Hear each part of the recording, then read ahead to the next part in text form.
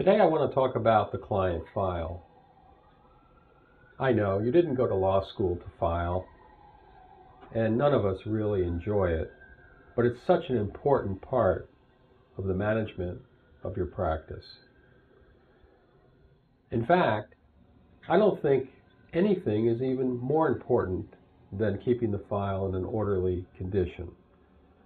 The reason is that indeed, that is the file. That is the client's interest. So you want to be able to retrieve information. You want to be able to find what you need when you need it.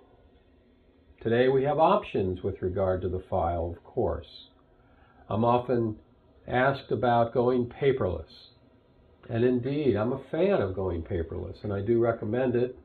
Obviously, with scanners and copiers that can scan, it's very easy to turn a paper document into an image, typically a PDF. However, I'm a skeptic about going totally paperless. Indeed, I suggest that in any given matter, there's a short list of documents that are much more important than the majority of the documents that come into your possession during the course of a matter. And it's those documents that I encourage you to scan and keep on your system readily available. In a criminal defense practice, of course, it's the police report, could be sobriety test result. In a family law practice, it could be a parenting plan, could be financial statements. In a real estate practice, it could be condominium declaration or CC&Rs. You know best, based on your practice, those documents that come into your possession in paper form that would very much benefit from being digitized.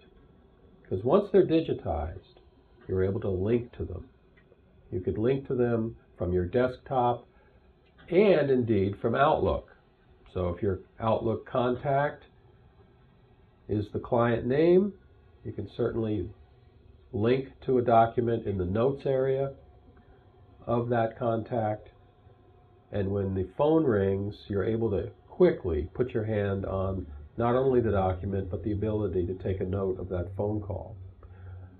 So of course, going digital does integrate your practice and enable you to be much more responsive. Don't think less of filing. Indeed, I recommend that you be seen filing in your office on occasion by the staff and other lawyers, because it's not unimportant. Unfortunately, filing can be thought of as clerical and therefore unimportant. But I submit nothing unimportant happens in your office. And indeed, if it is unimportant, don't do it. So elevate your thinking about the file, how it's organized, and integrate the use of images in a creative way to most benefit how you practice.